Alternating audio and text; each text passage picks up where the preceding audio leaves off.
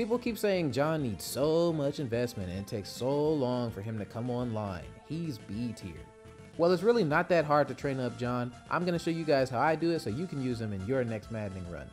First thing to keep in mind is that you probably don't want to level him up at all until you get second seals. This is because we don't want any level ups as Martial Monk, so just bench him until you unlock second seals on chapter 8, or just don't even do his paralog until you have one.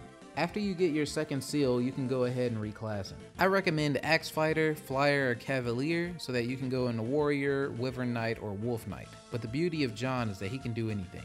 The last step is to get to Bond level 10 with Marth. This gives you sword proficiency and, more importantly, access to Mercurius. Mercurius is a powerful sword that gives the user double experience. This is the crux of our strategy. With that, you're pretty much good to go.